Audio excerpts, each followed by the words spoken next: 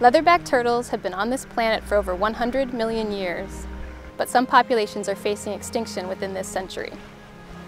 Egg harvest, fishing gear entanglement, boat collision, and degraded habitat are some of the hazards these turtles face, but we don't know enough about their behavior and environment to create policies to protect them.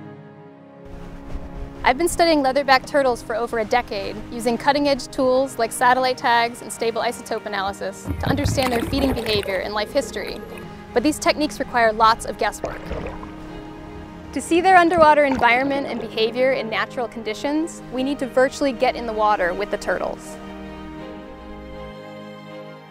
SharkCam is the world's first three-dimensional tracking vehicle capable of filming a range of marine animals. It's carved a new path for how scientists, conservationists, and the world can explore the mysterious world of sharks. SharkCam made history by tracking and capturing the predatory behavior of great white sharks in deep water.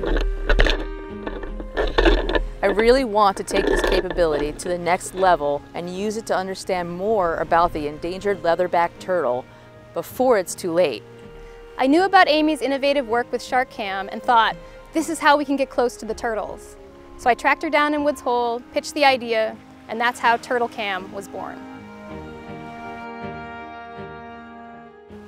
Amy and I first teamed up 10 years ago to understand what killed a leatherback turtle in Buzzards Bay.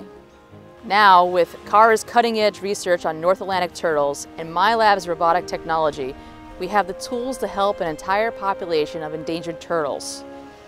With Project TurtleCam, we have the opportunity to study these rare and mysterious turtles right here in our own backyard.